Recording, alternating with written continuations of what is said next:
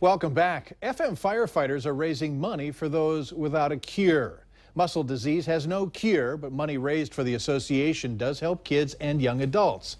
Dollars go to clinic visits, braces, and even support groups for families. All 7 Hornbrockers will have boots out to raise money.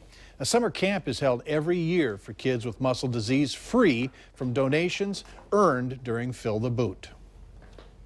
A child that has any type of disease, if they go to school, they feel like they're the only one that has something. And when they go to camp, they know that they're not. You can also donate online. We have a link to their donation page under our hot button on valleynewslive.com.